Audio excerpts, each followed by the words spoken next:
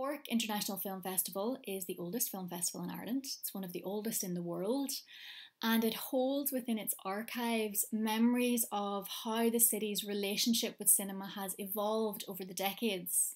In many ways, the festival archive tells us fascinating stories about the women who attended and participated in the festival over the years.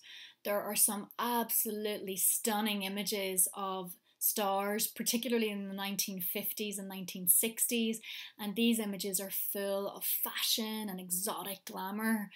And as well as seeing the stars depicted posing with directors or signing autographs, we also see them interact with the city in really interesting ways. So an example of this is the English actor Dawn Adams, who was married to an Italian prince, and she was determined to prove that she was down to earth despite her aristocratic connections.